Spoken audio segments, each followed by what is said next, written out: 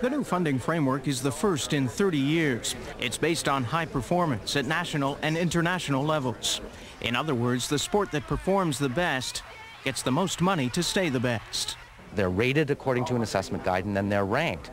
And the funding decision, is based on their rank. It is pure merit. So I wouldn't say survival of the fittest, I'd say survival of the best. The best, according to the new system, is swimming. It gets the most funding. But because overall funding has been cut, swimming will receive less than last year. We're anticipating a cut this year in the neighborhood of 15%, which for us would be somewhere in the neighborhood of $150,000. And then next year, if the ceiling comes into place, it would mean a further reduction down to an $800,000 level from our current contribution of approximately $1.1 million. 29 sports lose either all or part of their funding, and along with that, may lose a lot of credibility as well.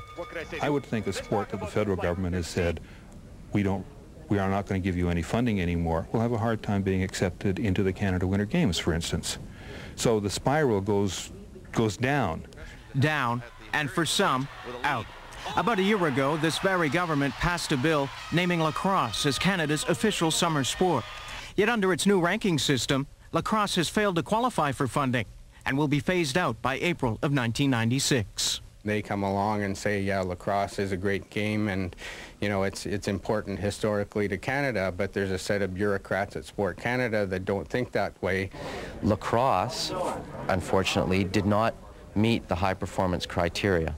The question I would have for you is, how do you think the other sport organizations would react if lacrosse, being where it is on the list, all of a sudden the next day in the press they read a thing that we made a special dispensation and an exception for them? For lacrosse to survive, Austri says it will simply have to drum up more corporate support.